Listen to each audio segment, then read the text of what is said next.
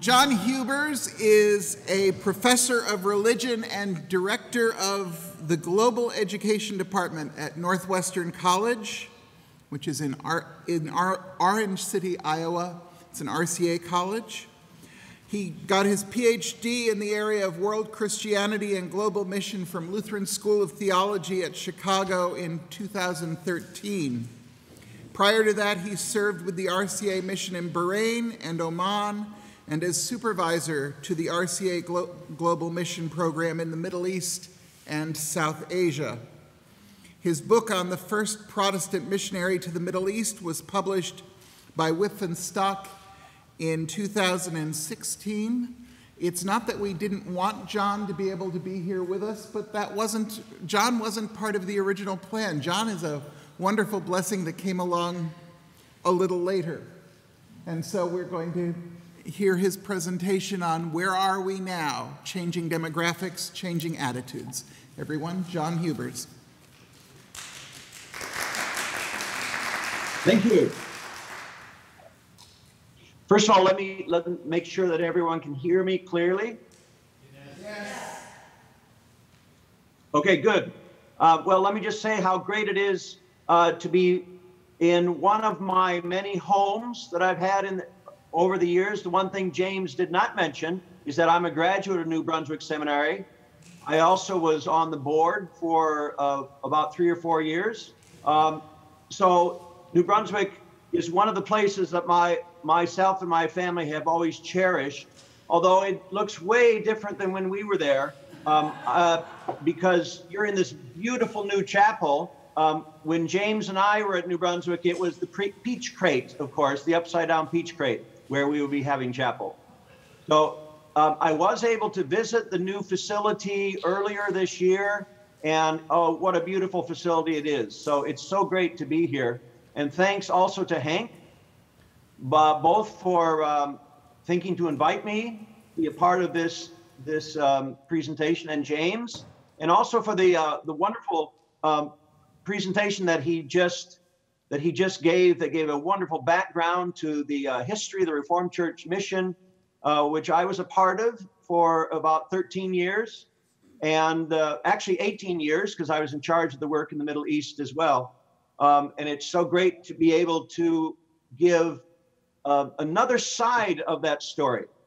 And this time, another side of the story in a place that perhaps some of you have visited, but maybe quite different from where you are living, your own context. I know because I grew up in this little town. I'm back home where I grew up. And when I was in New Jersey and a pastor also in Hawthorne, New York, I can tell you this is a different world than the one you're living in. So what I want to do today is to say, where are we today, particularly with students? For the past 7 years, I've been teaching Christian missions and intercultural studies, world religions here at Northwestern College in the heartland of America. And what I want to do is to help you understand a little bit about where this generation, the millennial generation, is when it comes to this issue of interfaith relations, particularly relations between Muslims and Christians.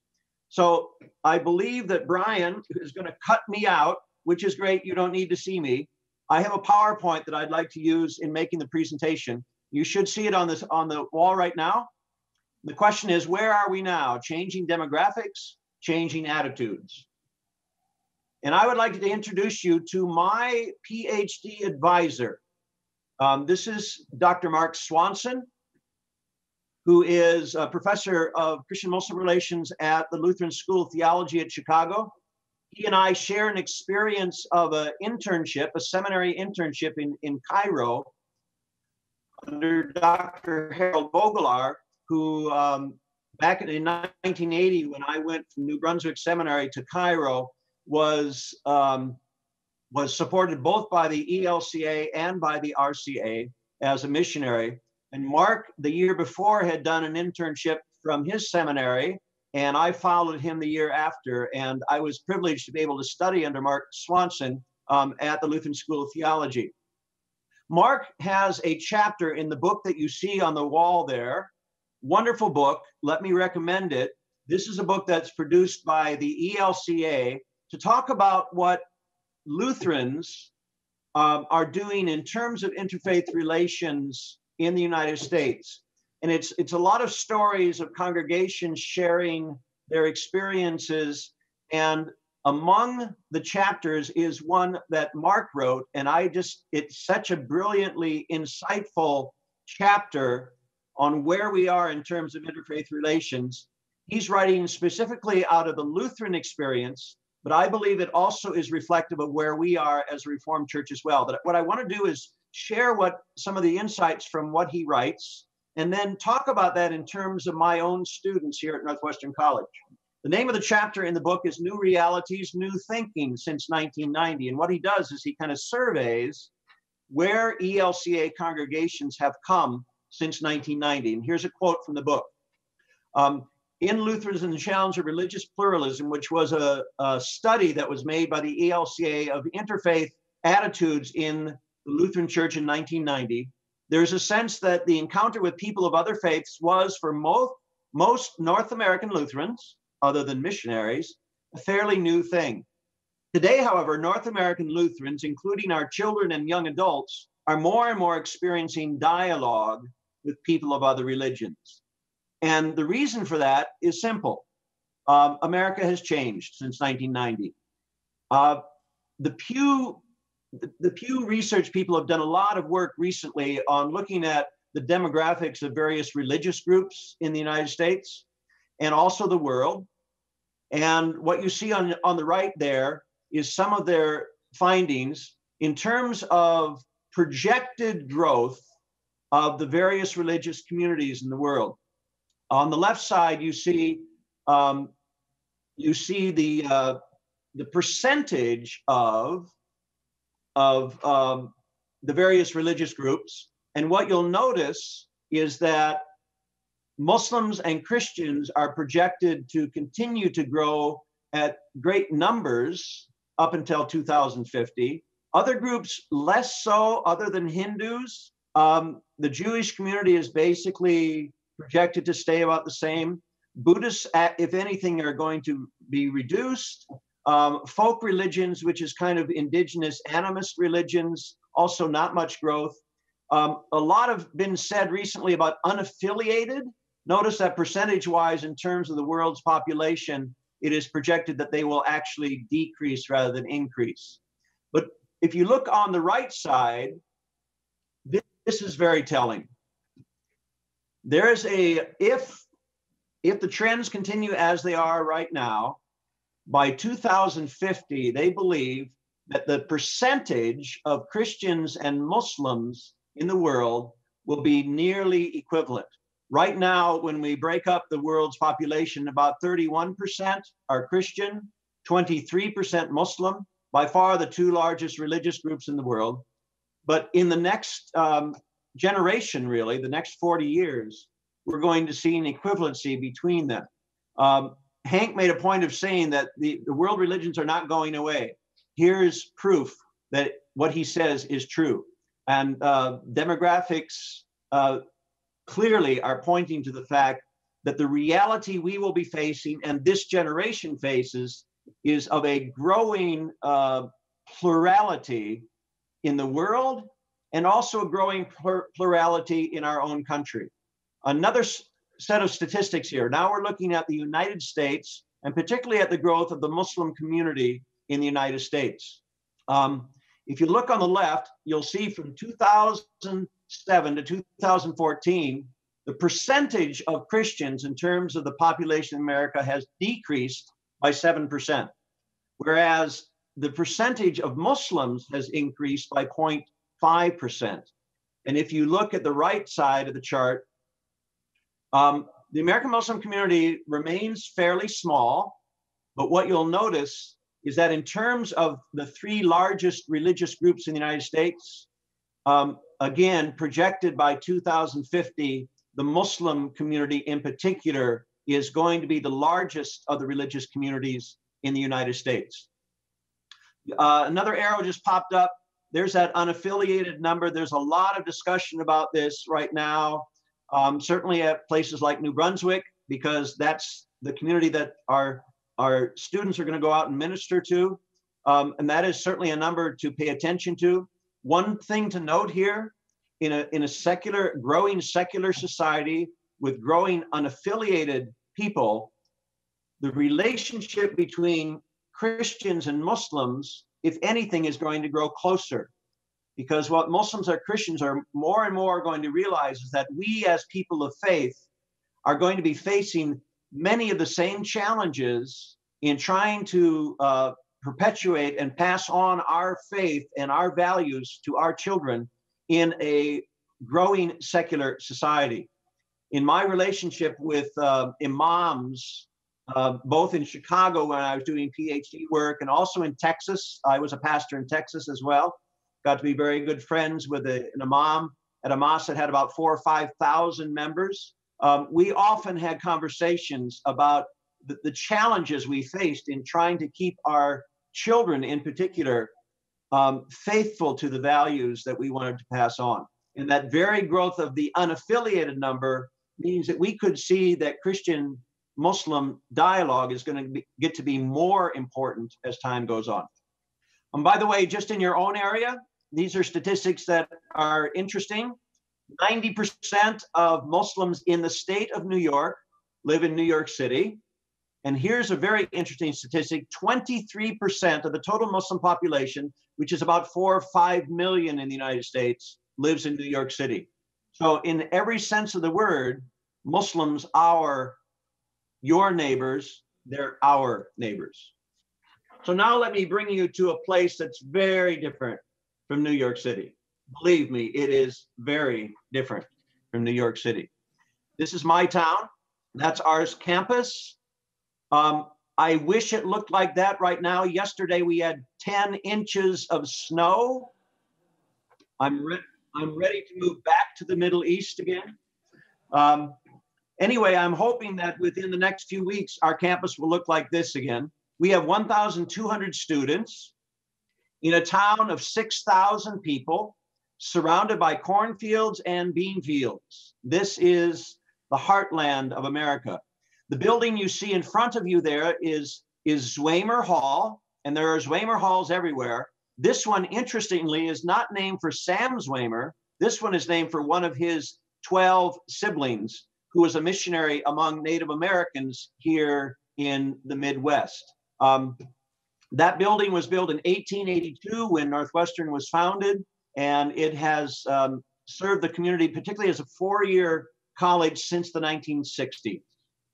Our students come from all over the United States, and we have international students as well, but mostly from smaller towns here in the Midwest: Nebraska, South Dakota, North Dakota, Iowa, Minnesota. So there is some diversity among our students. I wish there was more diversity, but truth told, the demographics of our school very much represent the area we're in. It is mostly what I would call moderately conservative white Christians, many of whom come from very conservative backgrounds. Independent churches, mostly evangelical churches, our Reformed students are only 18%. So we used to be almost entirely a Reformed church school. Now it's a much broader demographic in terms of religion, in terms of Christian affiliation, which makes for new, interesting challenges. But most would have kind of a generic evangelical background, which means that there's little personal interaction with people of other faiths. However, just recently, we've seen a small number of students of other faiths starting to attend our school, including 2 Muslim students, 2 wonderful young people who I've gotten to be very good friends with. The girl on the left is from Afghanistan. Believe it or not, came as an exchange student to Pella Christian School. That was a challenge for her. And the one on the right is from Tajikistan. And also a very interesting student, an older student, 25 years old. He already has 2 degrees. This will be his 3rd degree. They have some interesting challenges being at this school that is not only a liberal arts school, but a Christian liberal arts school with the emphasis on Christian. So we do teach from a specifically Christian perspective. In fact, students have required chapel twice a week. So it's my job, one of my jobs here at Northwestern College, to help introduce these students who do not have a lot of exposure to other religions to the world religions. Every semester, I teach a course on Introduction to World Religions. And as Hank was mentioning in his talk, one of the things that I do in helping them understand about religions, I can't just go to the mosque next door or the temple next door. I Skype in a Buddhist monk. I Skype in a rabbi friend of mine from Los Angeles. I Skype in a Hindu professor from Omaha. But on tomorrow, actually, I will be taking a group of students. My current class will be going to the Muslims Community Center in Sioux Falls, South Dakota. And that's about an hour-and-a-half drive. And that is about as close as we have in terms of a significant Muslim population. And that's actually a photo from inside the mosque. And my students will be sitting where the picture was taken. We sit in the back during the Jumu'ah, which is the noon prayer, to observe. We sit with a wonderful gentleman. He's a doctor, a surgeon at one of the local hospitals there. He does an excellent job helping us understand what it means to be a Muslim in Sioux Falls, South Dakota. Growing population. It's a very diverse community. So my goal is to help these students begin to understand who their non-Christian neighbors are. And one of the things I do with them, in fact, one of the first classes I have with them is to talk about, again, something that Hank referred to in his talk, which is the various perspectives that Christians have when it comes to how we understand people of other faiths. The classic way of talking about that is to use three terms: exclusivist, inclusivist, and pluralist. And the assumption, of course, that I'm sure you have, and my assumption also, is that most of our students are coming out of the exclusivist perspectives. And that would be mostly true. Many of these students come from churches where that would be the approach. I prefer to use categories that Catholic theologian named Paul Knitter has developed in his book, The Theology of Religions, partly because it gets rid of the pejorative word exclusivist, mostly because we're now living in an era of postmodernism. And the fourth category is needed to describe a new approach that Christians are taking to pluralism that comes out of a postmodernist paradigm. Replacement is the word that is now used to speak more about the exclusivist view. Complete replacement would be talking about how Christianity, we have one goal as Christians, which is to completely replace the religion of our neighbors with the Christian faith. That's certainly the kind of attitude that Samuel Zwemer went out with when he went to the Middle East initially, although I've done research on Zwemer to show that he began to move away from that exclusivist viewpoint later on in his ministry. But that's replacement is what it's called. So we're replacing the faith of our neighbors. So we are called to do that. The second is one that is more reflective perhaps of Roman Catholic perspectives, replacing the word inclusivist, fulfillment. The idea here is that the seed of the word is present in the world, and that it's very possible that Buddhists and Hindus and Muslims are actually interacting with the invisible presence of Christ in their own community, that the voice of Christ and the grace of Christ is found within the major world religions. And Karl Rahner, who is often seen as the one who has promoted this viewpoint the most, mid-20th century Catholic theologian, talks about anonymous Christians. So that there are those who may never hear the name of Christ and yet are responding to the presence of Christ, the seed of the word that is present within their own commitments, and could, in fact, come to a point of salvation from within their own faith tradition. By the way, the Catholics don't quite go that far in their understanding, but they do lean more in that direction. Mutuality is the John Hick school of we're all climbing up a mountain and going towards the real. Hank referred to this, that there are many different ways of looking at one divine reality. All of us have incomplete understandings of that one reality. We're all reaching for the same thing. And so there is a mutual spirituality that we share among people of other faiths. And then finally, the postmodernist one, which I find intriguing. I did a lot of reading on this in my PhD work. S. Mark Heim, who teaches at Seminary in Massachusetts, got to think of the name now. Anyway, is one who promotes this. And he has a book called Salvations with an S.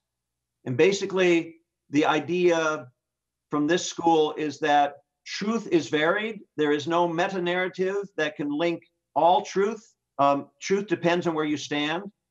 Therefore, all religions, in and of themselves, within themselves, have a valid truth. And we have different salvations. So if I'm a Buddhist on the path to nirvana, I will reach nirvana, that God himself has built into his creation a plurality. So the religions all exist side by side with their own truths, and all those truths are valid, even though they appear to be contradictory. Now, we could spend the whole time going over these viewpoints, but you can imagine how some of these sound to the ears of my students who are coming from a more exclusivist replacement sort of modality. This always kind of blows them away. I find out from other professors after we've had this session that they're talking about this for like 2 or 3 weeks afterwards. So it's something that gets them to thinking. And here's the observations I want to make. In the 7 years that I've been teaching this class, although many of the students have come out of backgrounds that are definitely more exclusivist in their approach to people of other faiths, in fact, when they begin to write their papers, when they begin to respond to my teaching and helping them understand what people of other faiths believe, many more of them are moving towards more pluralist understandings. So yes, their parents are reflecting that, but even in this very conservative Midwest environment, very evangelical, we're finding that young people, this generation, are moving more towards a dialogical model. Hank, in the last part of his presentation, talked about how the Reformed Church has been moving in that direction. I'm finding it even among these students who come out of non-RCA, more evangelical backgrounds. They're moving in that direction. And basically, they're moving in a direction where 4 areas that Mark Swanson develops in his chapter are really speaking to where these students are. So what I'd like to do is kind of present these 4 perspectives that Mark shares in light of what I've seen with my students, to say that I believe that where many students are today, even those coming out of conservative evangelical backgrounds, is moving away from those older exclusivist models to a more, if anything, a more inclusivist position, even moving even further towards a more pluralist position. So Mark says there are 4 areas in which during these past years, 1990 to 2015, when this book was written, Christians who have been reflecting on encounters with people of other religions have discovered wisdom in the Bible and in ancient Christian practices.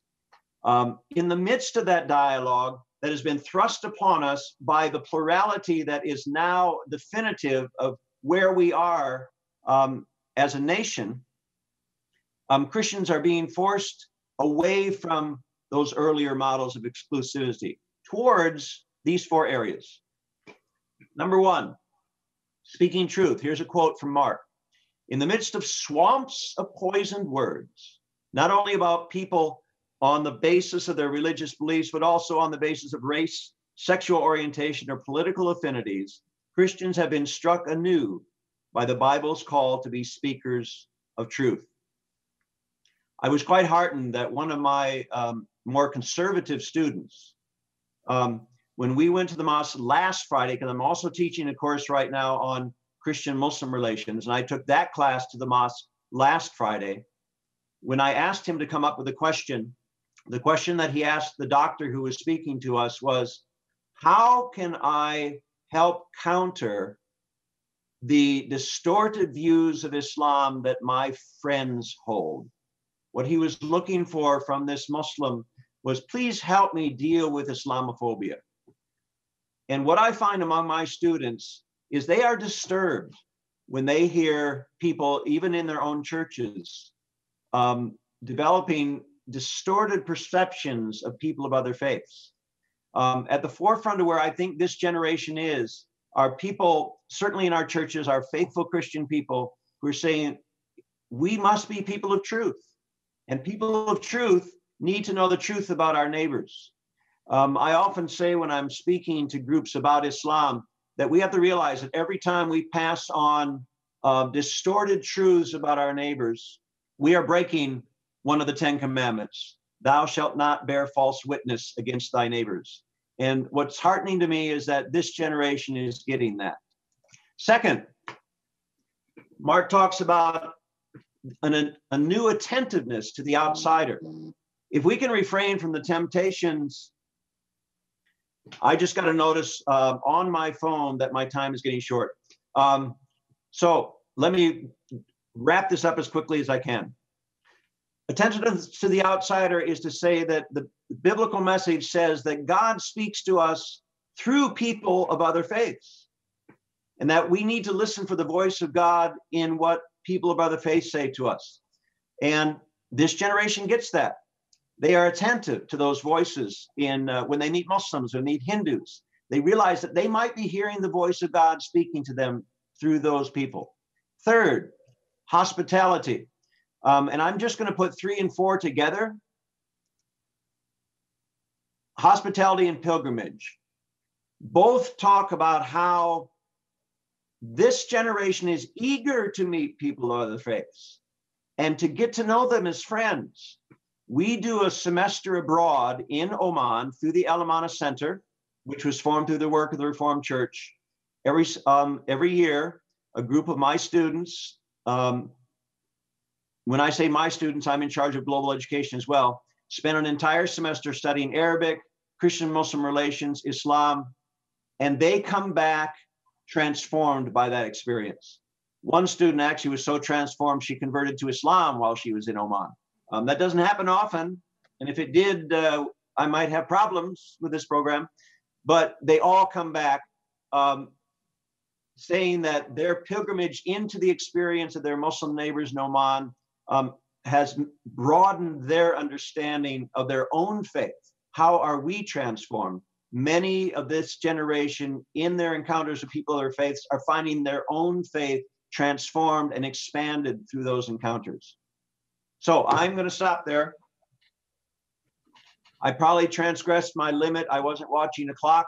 I don't know if we have any time. James, do we have any time? Oh, thank you. We can take a couple minutes for questions.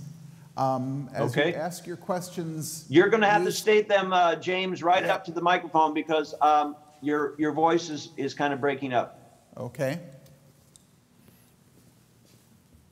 This is the mic. So any questions? But if you could speak into this mic, that would be. Oh, okay. I'll do it here. Cool. Okay, questions?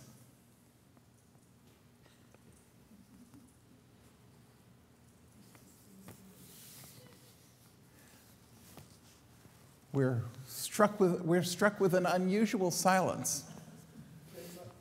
Yeah. Go ahead, John. Yeah, come right up here. Hi, John. It's John Coakley. Been a while since we talked. Oh yeah, good to see you again. Yeah, nice to see you. Just as I was listening, and you mentioned Harold Vogelar, and yes. I think I noticed common denominator between what I heard you saying and what I used to hear from Harold, which was often a sense from his experience in mission that Muslims and Christians were really called to make common cause against what neither you nor he said was the enemy precisely, but maybe could be characterized that way, namely secularity. That yes. If you think of a kind of binary opposite behind the kind of paradigms you set up, would you agree that it's that conflict, that tension between faith on one side and secularism on the other, that kind of underlies it? Yes, I think that's a great insight, and I would say there's a coming together, particularly of Muslims and Christians, because in many ways values related to the preservation of the family, values of making certain that a loyalty to God and wanting to allow our faith in God to determine the way we live our lives, that's a commonality. Yes, we interpret that differently, but the pressure of secular society on religious communities in America, I think, is something that does in fact draw us together. And I would even expand that further. I think that's true with Buddhist families. I think it's true with Hindu families.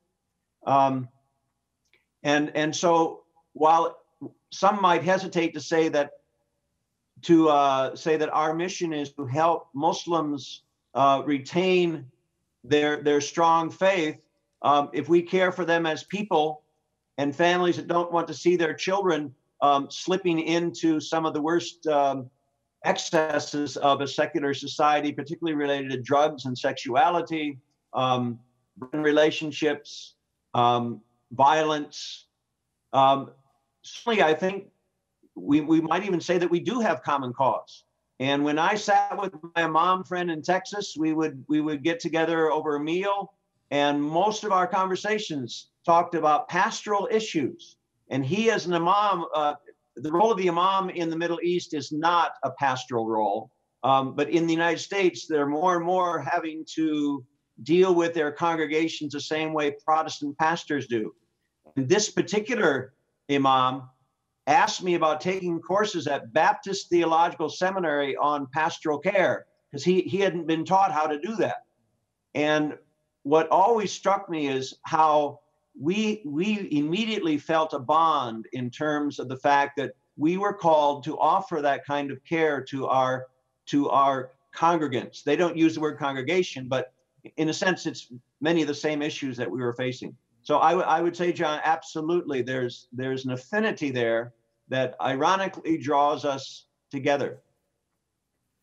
Thanks very much. Thank you. Anybody else? John, thank you very excuse me. John, thank you very much for being with us and sharing. Thank you. It was great to be with you. I wish I could have been there. Thank you.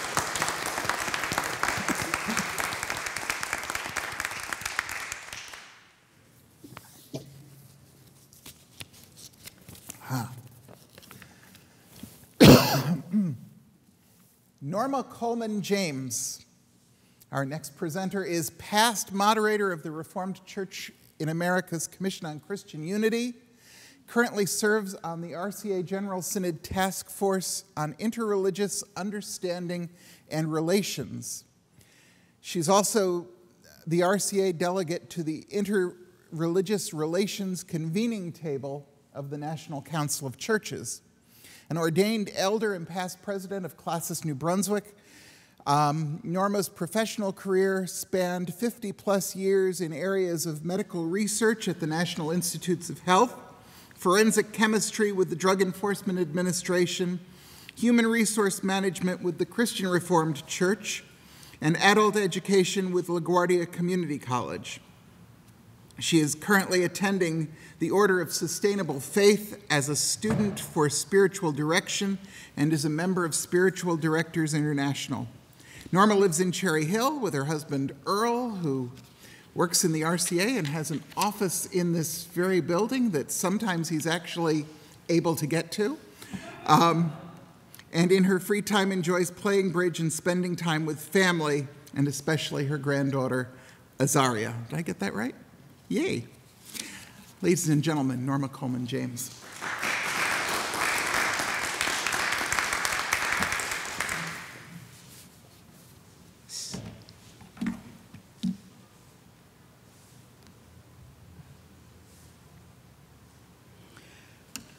Well, good morning. I am humbled to, is it already afternoon? Time flies when you're having fun. Well, greetings, no matter what time of day it is. I'm humbled to be part of this panel. I always feel like this when I'm among theologians and educators. So I feel like I'm just a voice, a witness to Christ, but it is a pleasure to be here. I'm also grateful that I've been called into ministry as a believer.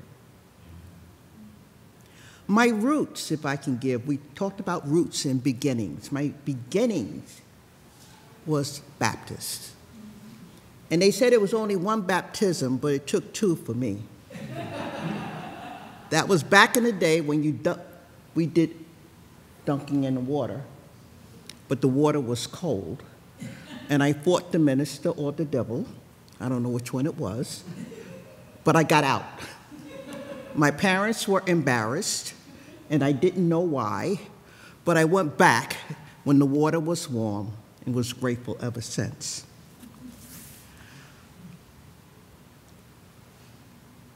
And as we look at where we are today, and you mentioned my granddaughter, and all that has been said up to this point, I look at her world,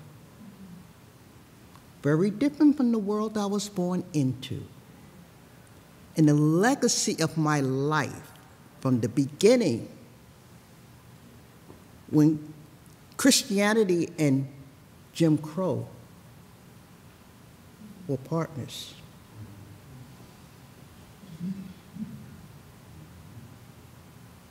They were like this. To where I am today is only through the grace and providence of God.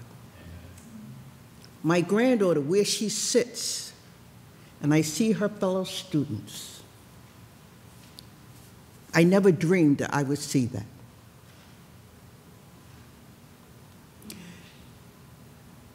James mentioned that I'm in School of Spiritual Direction. I sat with a young person, my instructor's daughter, and I shared with her, when I was her age, I could not sit across from her. It would have been a violation of societal and some theological code because we were different. I said, your father could not teach me. I may not have been able to worship with you. So the world is indeed changing. You've heard a lot. So where does the task force come in? We have a rich history in sitting with Muslims. So why the task force, right? So what purpose do we serve? Let me give you a little background. I was the moderator of Christian Unity. And as we did our work, and Hank, thanks for giving that introduction, the bridge to where I am, we seem to see the world is not out there anymore. The world is in our neighborhood and our neighbors. So as Christian Unity, we grapple with how do we deal with this? Where should it be placed in the structure of the Reformed Church? is not a Christian unity per se. So after much discussion and a lot of questioning, we felt we should challenge the Reformed Church to look at what's happening in our local neighborhood. But we realized there was no place for that to happen. We had ecumenical relationships globally, but we were sort of silent at home, and home was changing. And that's what gave birth to the idea of us going to General Synod in 2015, and once again, Hank, thanks for the bridge, to give a mandate to the Reformed Church to begin to look and equip the churches with some of the challenges that some of the ministers were facing. We already heard, and we were seeing some ministers saying, well, and parents, you know, the world that the children are growing up in, and now you have intermarrying, different religions in one family. The young people are not bound. They're being taught. But like John said, they're looking at their neighbors and their students. So we felt that this should be addressed, but there was no place for it to reside. And we felt it was not Christian unity, because that was not our mandate and calling. So where? There was no place. So what I want to do is give you a little introduction on the task force and not repeat what's already been said, but add to what's been said. We looked at the rooted in the rich history, thank you. But we felt that the history was out there, and I was amazed when I served on Christian Unity and had a presentation from Boss and others that I had no idea of the history. I didn't realize how we worked in ecumenical relationship with other religions outside of the United States. I had this very narrow view of the Reformed tradition in the U.S. So it was an eye-opener. So what did we do? So what we did was, over the last 3 years, we have met. And the purpose of the meeting was to do our work in cooperative relationship with the Ecumenical and Interfaith Relations Committee of the Christian Reformed Church. That's one of our partners. And I'm going to share with you some of the takeaways of that work. So as we began our work, we began to look at the call, what we are called to do. We are called as missional people, called to be instrument of God's saving purpose in the world. It's there. I mean, we're talking about the mandate that we placed before the Reformed Church, but the mandate is already given to us. That's nothing new, but we're not living it out. To embody the fullness of God's mission, we are called to focus on two elements constituting a singular call.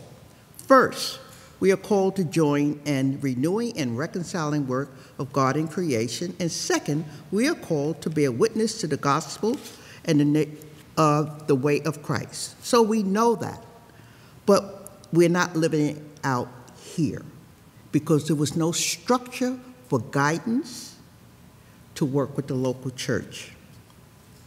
So with that, we said there's an urgency that's before us. The grounds for interreligious dialogue lies here in the recognition that the creation and the gospel mandates rise out of God's compassion for all who are made in divine images. The dialogue in this case is not attempting to find a common denominator or super-religious ideology or avoiding difficult topics that rise out of religious differences, but rather than to commit to the kind of respectful listening and learning that marks the best of human relationship. Mark, I appreciate listening. When you sit and listen, you're no longer a stranger. Ideology falls away. And you see the image bearer of God. And we said, and as we struggle within our own self, we said, this is a critical point given to the fact too often for the motivation of missional engagement with people of the faith. The reason why it's not done? Fear. We're not called to be people of fear. Fear-based reaction, in this case, is contrary to the Spirit of Christ. It is driven not by the love of our neighbor, but by the preservation of self, our immediate community, and our nation. So thus were some of the realities that the task force grappled with, trying to look at the urgency. Why would we want the Reformed Church of America to even understand why there is a need? So we had to grapple and come to the understanding of the urgency of the nature. And we are becoming a fear-driven society, and that fear has penetrated the faith community. Fear, and we are not people of fear, but of faith. Without dialogue and relationship, then fear overtakes us. So, we said, what are the benefits of an interreligious engagement? We ourselves had to struggle with that. We feel that God calls the Reformed Church in America is to be open to engage. But how? There was no office, there was no staff, there was nothing to respond to the call to meet where churches and pastors and parents to go. But the amazing thing is, we also said we're looking to put it in a structure, but guess what? It's happening at the local level. Food pantries are working across religious lines. Communities in times of disaster were coming together, where religion and theology was not the issue. It's the humanists trying to survive and wanting the same thing. But there was a disconnect on how to equip to take it further, to grapple with the questions. And we said, there needs to be a place, okay? And there was no place.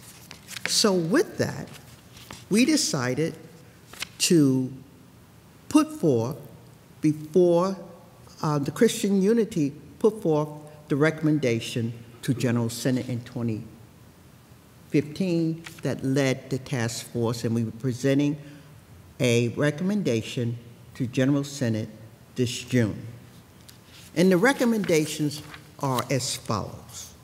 First, to direct the General Secretary, whoever that will be, to authorize and fund a position designated as Coordinator for Interreligious Relations to facilitate the Reformed Church of America's interreligious and relations work, including equipping congregations, leaders, and students for missional interreligious engagement.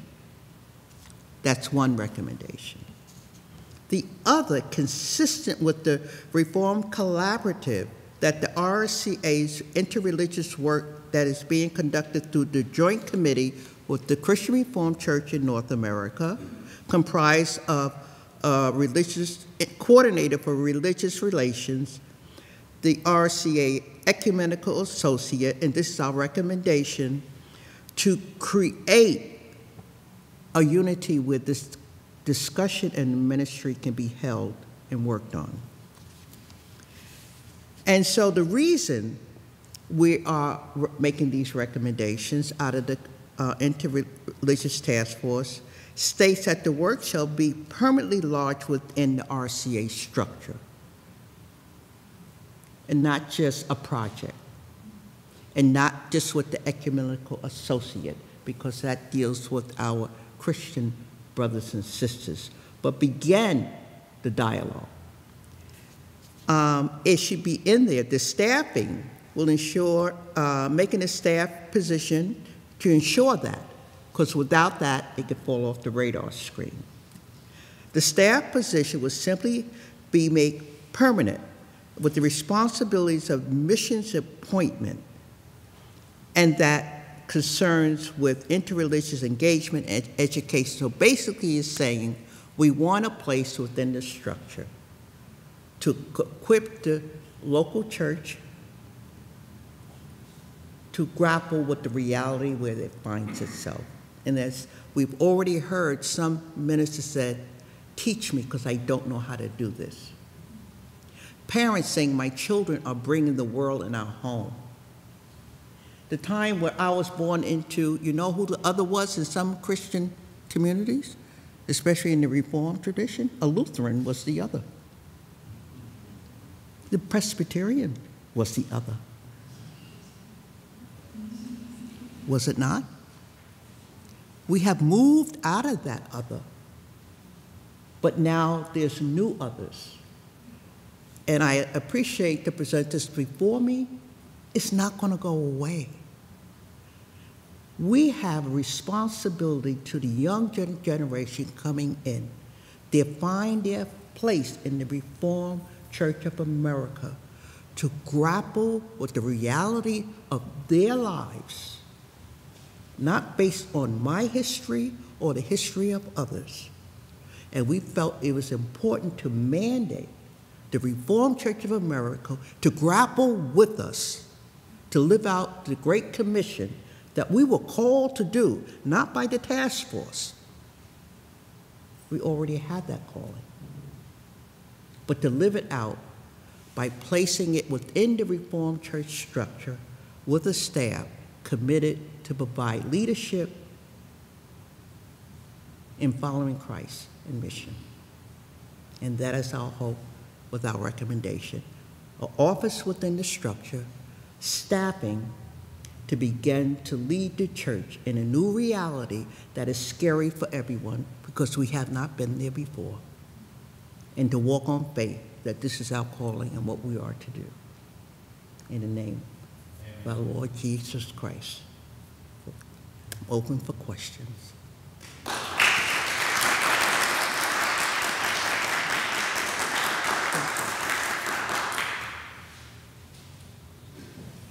Yes.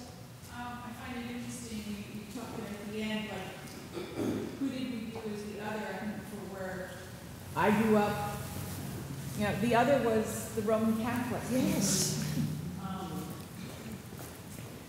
There are lots of people who can't hear you when you do that. Okay. That has always been my struggle. Yes. Continue, I'm sorry. Yes, we have grown in the world of others, and it's fearful. Yeah, and I'm thinking back in interesting conversations with my mother years later. I had a different perception when I was a kid, and an incorrect perception from her that, you know, that really wasn't what she was trying to impart, but that we as Protestants were different than the Roman Catholics. Mm-hmm. You know, I mean, later I found, you know, could realize, no, she wasn't saying that, you know, we discriminate or we exclude ourselves from another part. I saw that in Girl Scouts where unfortunately it was a neighborhood chair who was Roman Catholic, but they wanted to, on Girl Scout Sunday, have breakfast together. They ended up going to the firehouse. They made sure everyone got to Sunday school, to the different churches. in town where we said you would have had breakfast, you could have all come here and had breakfast. Yes. There was one person, no, we as Protestant girls couldn't have breakfast with That's the Roman right. Catholic girls. That's right.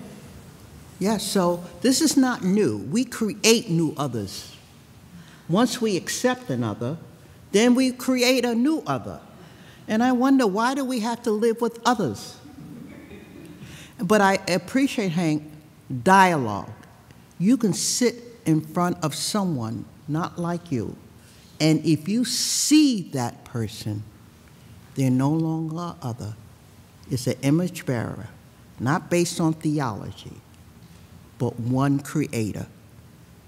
And not let theology shape how you see yourself, how you see the other person, because we have one single creator. And we should not reject what has been created based on theology. Yes? The definition of other was even worse. In my very early childhood in Pella, some of the Reformed churches would not speak to the other Reformed That's churches right. in the town. You know. That's right. This is not new. We have... Well, it wasn't even Reformed and Christian Reformed. It was Reformed, RCA. Third Reformed would not Yes. speak to Second Reformed, who would not speak to Third Reformed. That is Because correct. the theologies were different. Different. Family has been split. Wars have been created because the fear of the other.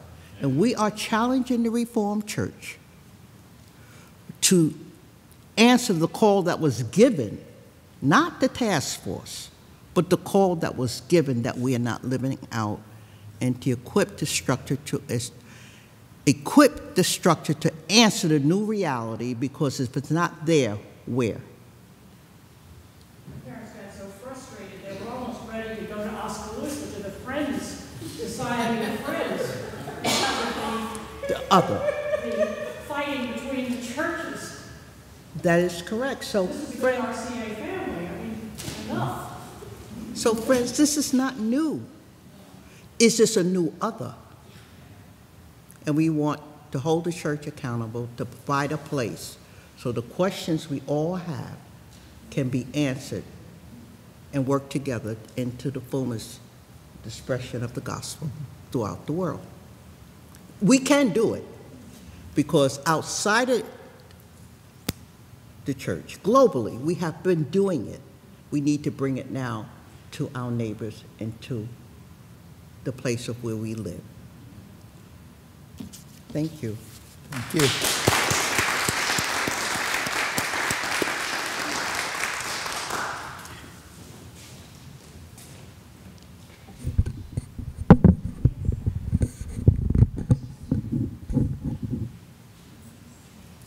In a very short time over lunch, we will have an opportunity for more discussion and more questions and responses to one another. You'll see that we've arranged the tables so that we can all talk together. Our last presenter today is Vicky Eastland. Vicky is pastor of the Brookville Reformed Church on Long Island, and was called there in 2012 because of her work helping to form the first, is it Greene County? Ecumenical Interfaith Conference Council, and called to Brookville to help the congregation there to wrestle with our children are relating, are more and more intermarrying and relating to people of other faiths, and how do we relate to that? How do we respond? And part of that response has grown into what is now the Brookville Interfaith Campus, there where the church is, and she's going to tell us the story of that. Vicky?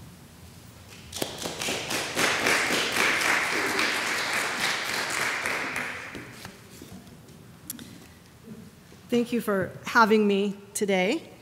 I appreciate being included in this, and I'm excited to share with you what is going on in Brookville.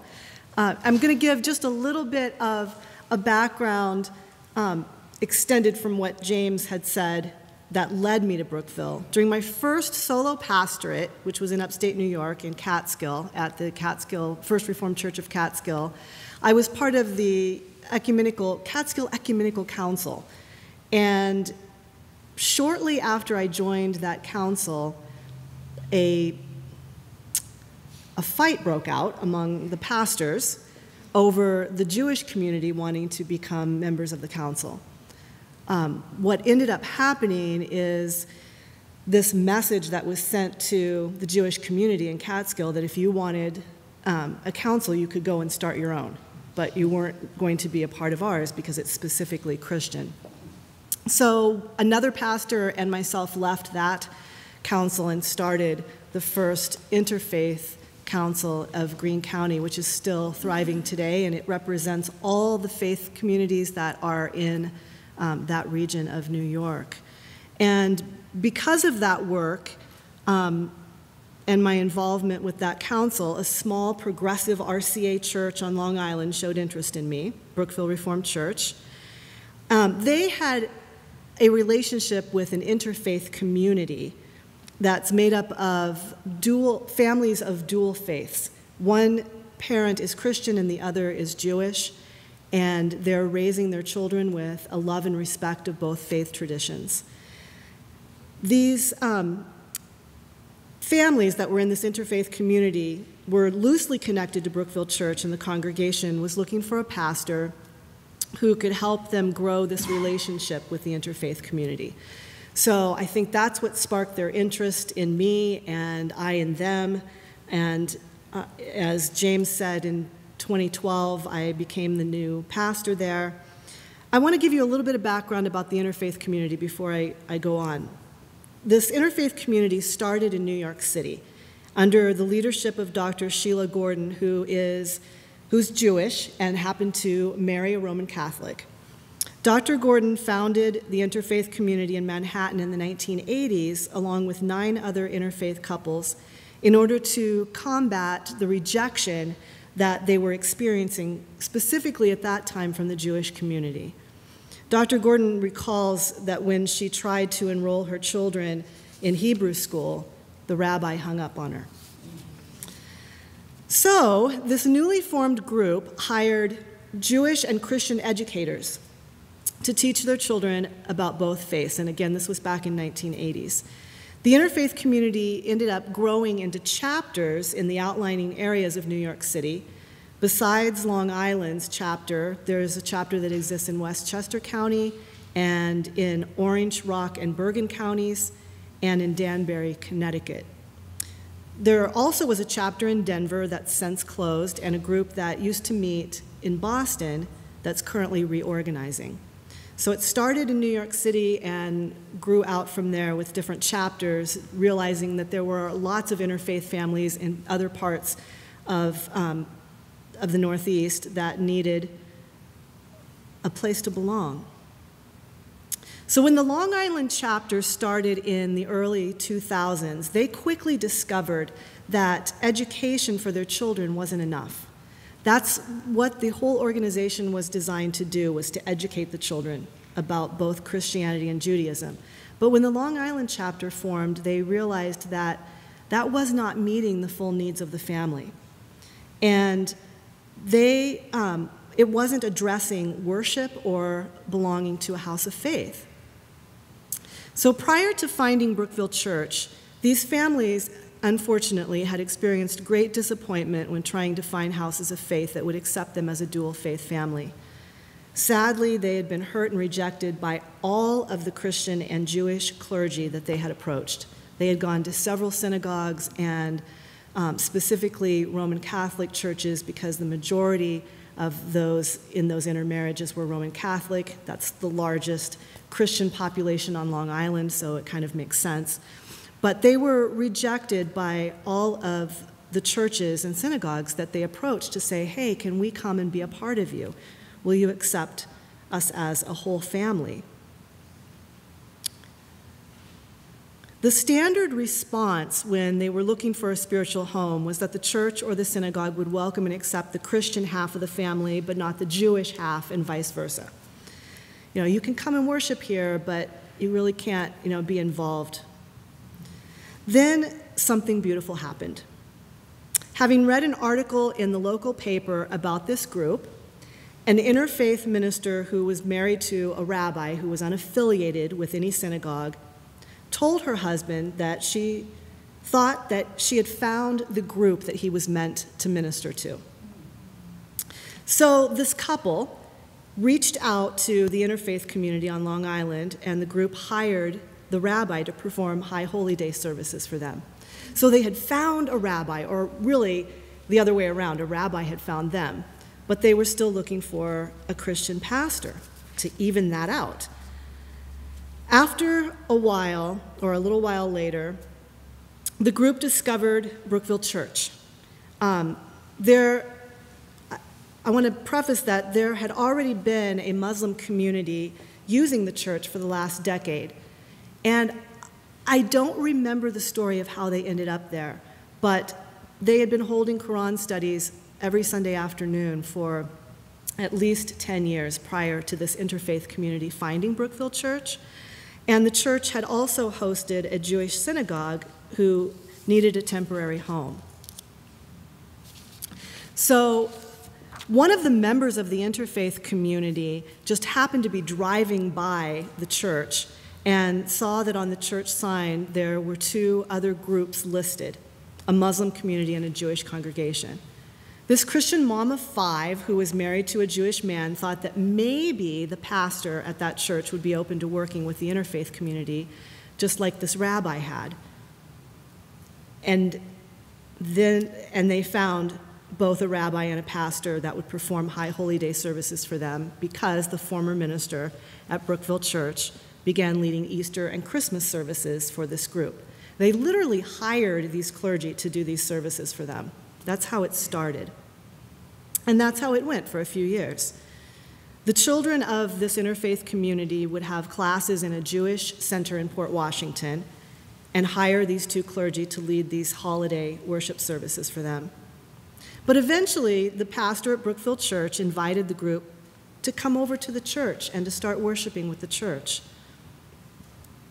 During my second interview with Brookville Church, which actually happened to be with the co-leaders of this interfaith community, they were invited in by the search team to also ask questions. And what ended up happening is the search teams kind of set themselves aside and allowed this Jewish and Christian, they were actually Jewish and Christian moms that were volunteering and leading this interfaith community interview me.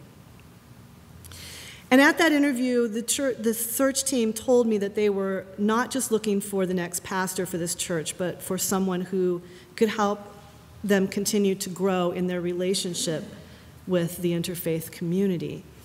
I remember Pam Golly, who was the Jewish mom at the time that was co-leading the group, joking later after I was hired that she was probably the first Jew to help hire a Christian pastor on Long Island, and we would have fun with that. So just as I was starting my call at Brookville Church, the Jewish congregation was leaving for a bigger space, which made room for the rabbi who was working with the interfaith community to come in and start a new synagogue. So that literally happened as I was coming in to my pastorate there. So overnight, we became a dual faith home for these Jewish and Christian families. They worship on Sunday mornings with the Christian church, and on Friday nights at the Shabbat service. The sanctuary is both their church and their synagogue. And the Jewish ark that houses the Torah has a permanent home alongside our Christian communion table in our sanctuary. Within the first year of my pastorate, I set about the work of simply introducing people to each other, building bridges of friendship between the faith groups. We had these groups like the Muslim group that had been using the space at the church to hold their services, not their services, their studies. But they weren't interacting with the Jewish congregation that was there at the time, and the Jewish congregation wasn't interacting with the church. And so it was really more of a landlord-renter relationship with these groups. So I just thought, we're all here together, why don't we get to know each other? And beautiful friendships started blossoming from there. The rabbi Rabbi Stuart Paris, who's also the president of All Faith Seminary in Manhattan, soon after meeting Dr. Sultan Abdul Hamid, who is the leader of the Muslim Reformed Movement organization that holds their Quran studies at Brookville, soon after they had met, he invited Dr. Sultan to come and teach about Islam at the seminary. So this was happening in the first year that I was there. My second year at the church, and I've been there 6 years now, the interfaith community left the Jewish Center in Port Washington and moved their religious education classes to the church, making it their permanent home. One of the first events that we did together as a whole community, because there's 4 faith communities that are housed at Brookville, was to do a sign dedication ceremony and celebrate Thanksgiving together. And I think it's the second. It's not working. Help! We practiced this ahead of time. It was not turned on. No, it was turned on. It was turned on. Well, I'll keep going while he's working on that. I had a picture of the sign, but you'll see it in a minute. So that was kind of the kickoff of us launching as a multi-faith campus. There are the Brookville Reformed Church, which was founded in 1732 and is the hosting entity, the Muslim Reform Movement Organization, the New Synagogue of Long Island, and the Interfaith Community of Long Island. We quickly discovered, after these introductions with each other, that's our peace poll. It's the second slide. There's our sign. So after we had met each other, we quickly discovered that we shared the same vision. We all longed to bring reform to our respective faiths.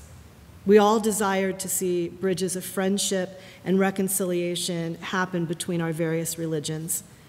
And we want to be a beacon of peace on Long Island, a place where our doors and our hearts are always open. I tell people it was like a perfect storm in a good way, because we were all already there, and we just needed to connect with each other and quickly discover that those who were leading those various faith communities had that shared vision. So what we're building couldn't happen if one of the 4 faith communities had an exclusive mentality. All the study groups, the worship services, and the events are open to everyone.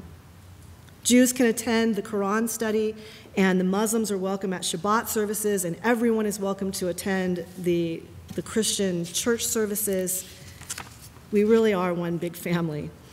We worship in our respective faith communities, but we come together at least 3 times a year for shared worship and quarterly adult education, where we explore similar topics in our 3 religions, like the spiritual practice of fasting or the role of Jesus in the 3 Abrahamic faiths, which Hank Lay came and did a lecture for us on that. The interfaith community provides children's classes in both Christianity and Judaism, but we're hoping to add a Muslim unit because we have more and more families that are finding us that aren't just Jewish and Christian. We have Jewish and Muslim families now. We have Muslim and Christian families. I love rubbing shoulders with the other campus clergy and faith leaders with whom I get to dream, plan, study, pray, and serve alongside. The rabbi is married to an interfaith minister who is the spiritual advisor now to the interfaith community. The Jewish cantor of the synagogue is married to an ex-Catholic priest, and together they are co-directors of education for the interfaith community. The Muslim leader is not an imam, but he is a scholar and has authored a commentary on the Quran that has greatly impacted my life. And I brought it because I wanted to read something from this. But I'll just tell you before I do that I think all of us need to have a personal mission statement. Churches have mission statements. I've always had a personal mission statement. And that statement is that I'm called to love God, to love others, and to help others love God more. I mean, isn't that what we're all called to do? But it's been very intentional in my mind since high school. Listen to what my dear friend, Dr. Sultan Abdul Hamid said of his personal mission in the first chapter of his book, The Quran and the Life of Excellence.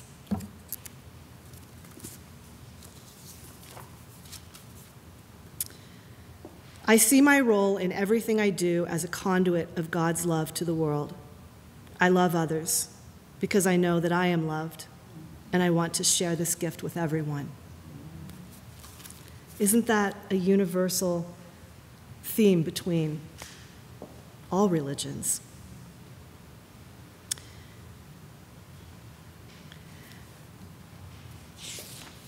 I'm so thankful that I found a kindred spirit in my friend Dr. Sultan.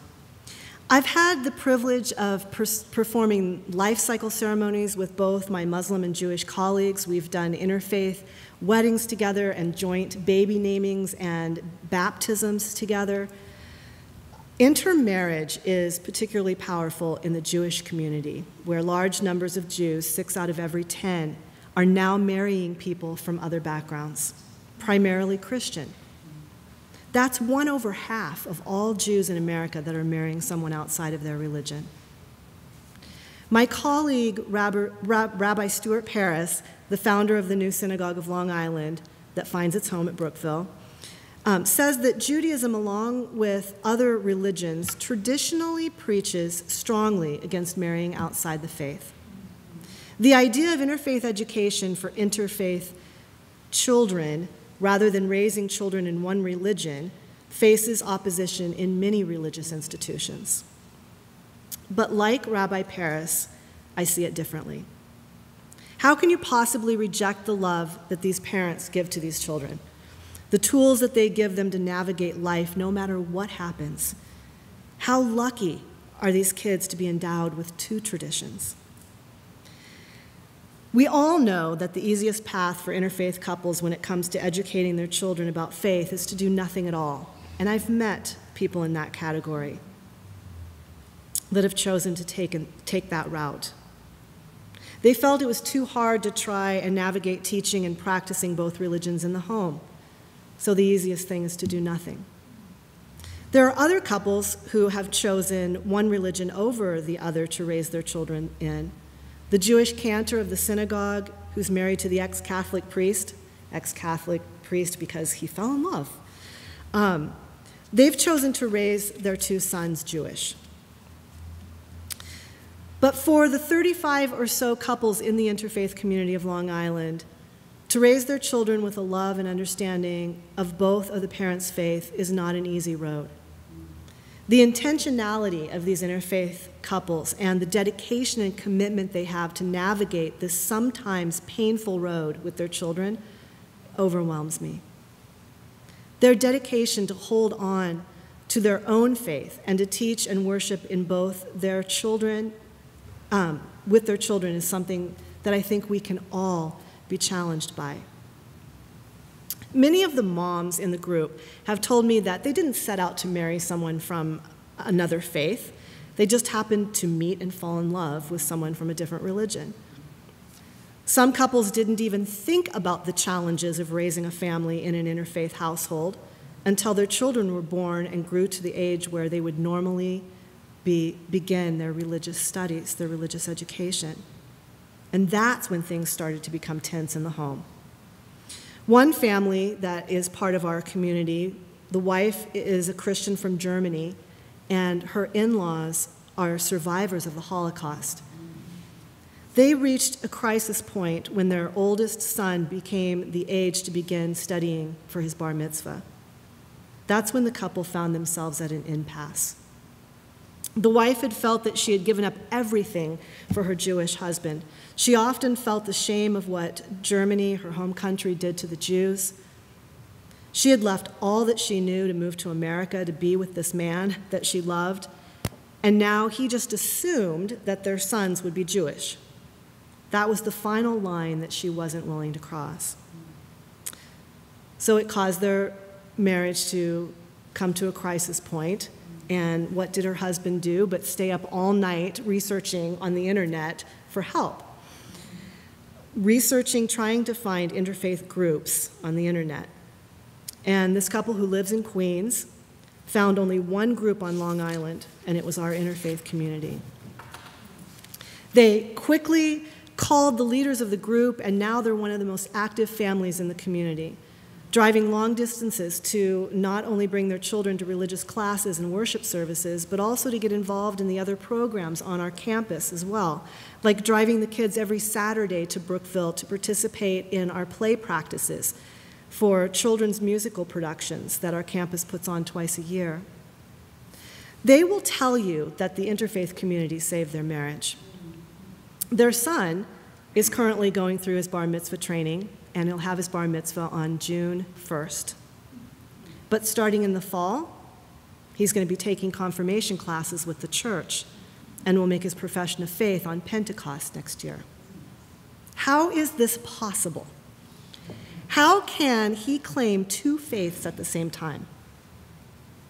You need to ask him that question, along with many of the kids from this community who have chosen to remain interfaith and to embrace both of the faith traditions from their household.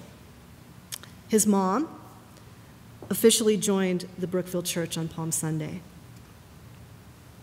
Whether children are growing up in interfaith families or not, they are interacting with other children from all types of religious backgrounds.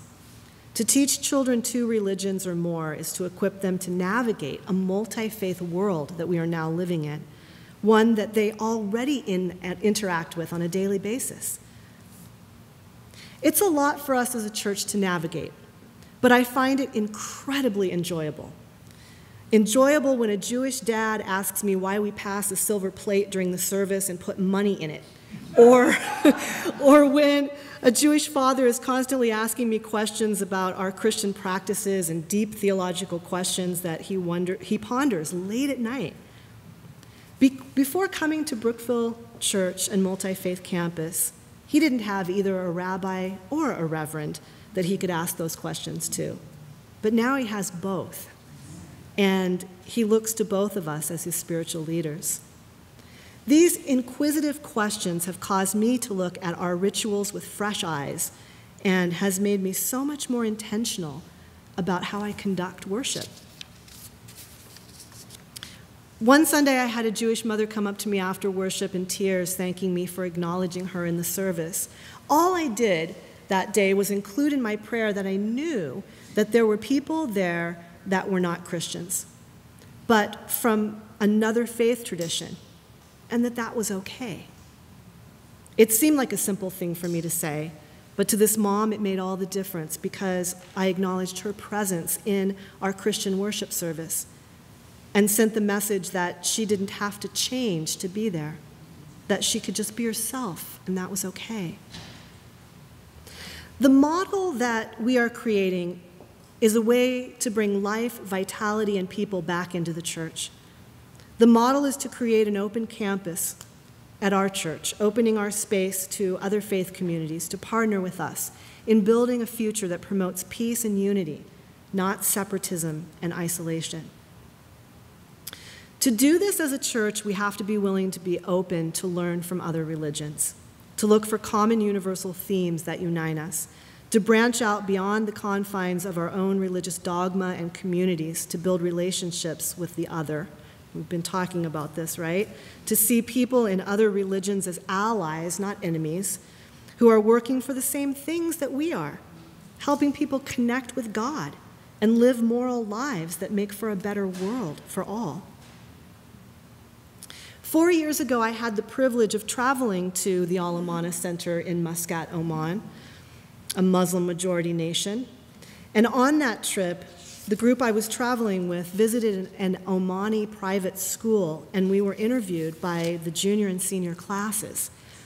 When I shared with them that I belonged to a place where Jewish, Muslim, and Christian communities shared the same space and not only got along but also loved each other, one Omani boy stood up and he said, "How is that possible?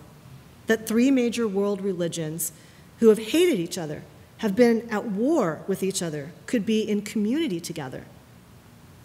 And I responded, I don't know. But all I can tell you is that it is possible, because and the entire room of students started cheering. Our country's become a melting pot of diversity. Interfaith marriages are on the rise. This presents a unique set of spiritual needs for these families, who now find themselves no longer fitting in the old houses of worship where they once were. At Brookville Church, we've realized that this is a growing cross-section of our community and the diverse religious needs it presents. Diversity calls for diverse thinking, and Brookville Church has taken this leap of faith to reach beyond itself, to begin addressing the complex needs of our community. I believe that what we are doing in Brookville is a model of reform that is saving our church from going into extinction. It isn't that complex of a model, really. It just starts with an open spirit and a willingness to share. What we're doing at Brookville, I think, can be done anywhere. We've opened the doors of our church to other faith groups who needed a home, and by doing so, we've created a place that provides interfaith families a place to belong, to be accepted, to worship in their own faith traditions, and to grow in their relationship with God. Together, we're living our vision, a vision to build a community of people from different faith traditions who worship separately while finding ways to connect to one another through shared learning and service.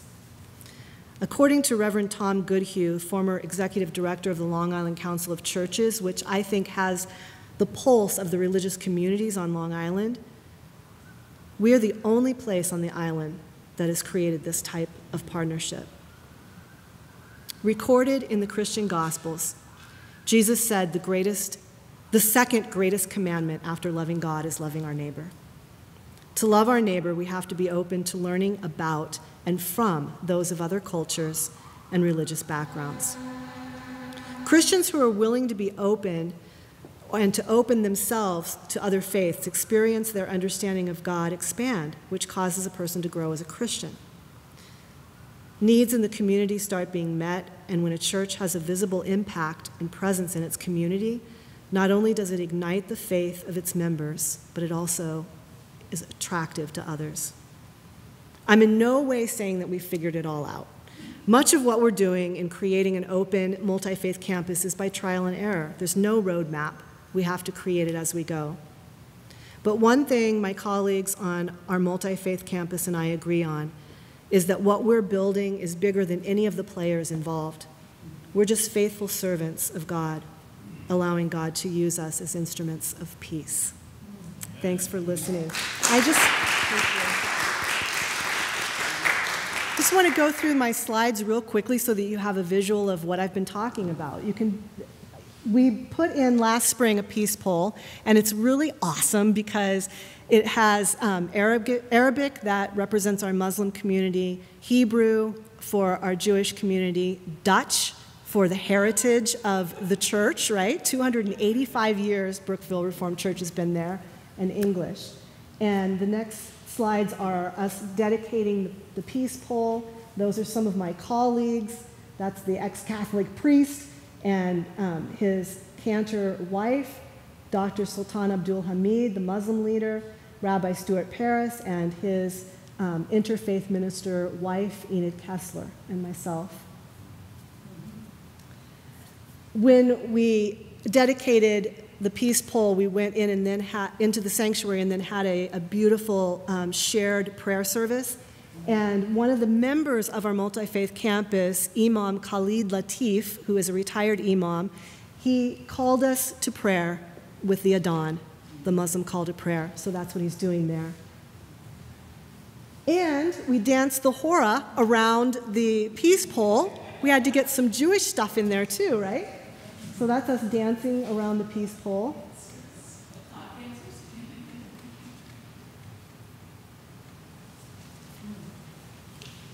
all three symbols of our Abrahamic faiths are represented. That's the Jewish ark that I was talking about. It's permanently housed behind the pulpit, and a Muslim, not a prayer rug, but it's a Muslim wall hanging that has all the names of God in Arabic there, with the cross.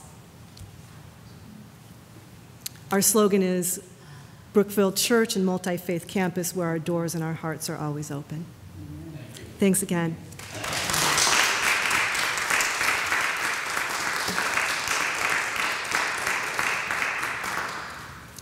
Is there a question or two before we go to lunch, and you can ask as many as you want?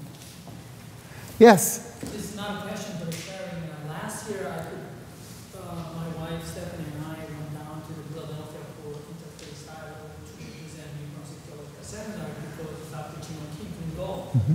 And at that seminar, I always said Korean American or Korean Christians, we just like already our identity. We have a Christian head and Confucianist heart and Buddhist values. Not seeing others, but accepting who we are as Korean Christians. Already, Buddhism and Confucianism and Christianity mixed in ourselves. So that was on my sharing, and it's kind of like after the WCC, we could say that I am Buddhist Christian, or I'm a Christian Buddhist. Yep. Like Buddhism and Christianity, and in the beginning of missionary, very exclusivist, mission theology. We are told that we have to just give up, Buddhist side or the Christian side. So I will share that things. Yeah, multiple religious belonging is one of the terms that's used now. And that's something I think we could have a whole seminar on, because it is a movement that's happening, and the millennials are leading it, I think. But thank you for that, because it speaks to that for sure. Okay? Thank you. Thank you.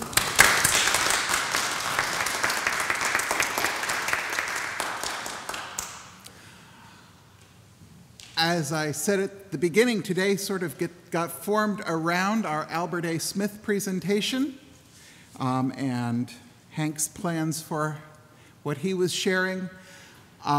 In just a couple of weeks, the Reformed Church Center Committee will be meeting to choose another Albert A. Smith Fellow for 2018-2019, along with a Papin Young Fellow in Reformed Worship and a Hazel Gennady Fellow in Reformed Church Women's Studies. But come fall, there will be a chance again to begin the process, if you've got a project you're thinking about, to go ahead and apply for one of those fellowships and spend some time here in New Brunswick and do some learning and do some writing and do some sharing. I would draw your attention to the events listed on the back of the program today. Just a few weeks, we'll have our Women's Stories Day, our second annual Women's Stories Day, co-hosted by the Office for Women's Transformation and Leadership. And you'll see some information about that. And then in June, we're having a program that a couple of weeks ago I would have said we weren't having, in part because in June, usually the students are all gone and we don't do these things. But I was in conversation with other RCA pastors and others talking about, some of us in the RCA know that there's been a little bit of stress at recent general synods.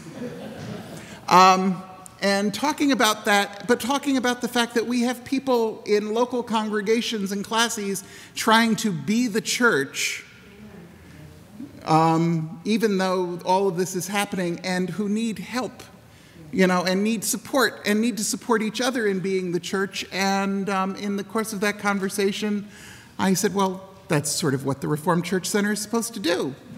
And so we found a date that would be after Synod, but before some people are going off to the Netherlands for the international school. And it will be a less formal day than we usually have. It will be really a conversation, and there will be some people who are conversation starters, but any elders, ministers, others from Reformed churches, even in the Reformed family, because I understand that sometimes Presbyterians and people like that have stresses too. are certainly welcome to be here for that day. Thank you all.